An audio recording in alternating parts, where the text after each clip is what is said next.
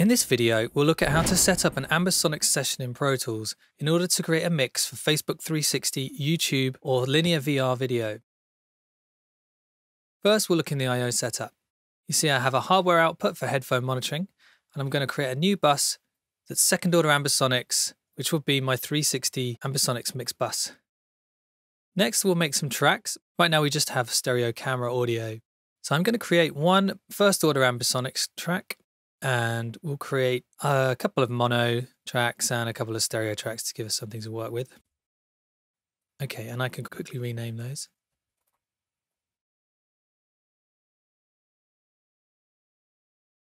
Next, I'll add the Facebook Spatializer plugin to each of these tracks to convert their source format into second order ambisonics.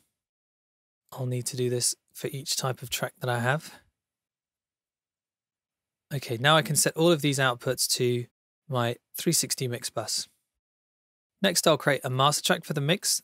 This will be a second order ambisonics aux input. We'll call that 360 mix.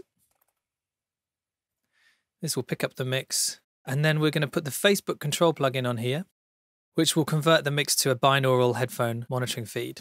So I can set the output here to my headphones. This section of the mix will take care of sounds that appear in the 360-degree sound field, but I may also want some static sounds like music or voiceover. And for those, we'll make a completely separate stereo mix. Let's create a couple of stereo tracks. Maybe call these music 1 and 2. And these I'll route to a stereo aux, and I'll do this directly this time to a new track. Stereo aux, which we'll call locked mix. So these tracks route to here. So now if I drag in, say, some 4-channel B format ambisonics audio, we'll be able to hear that in the 360 mix. And if I bring in some music, we'll hear that in the stereo mix.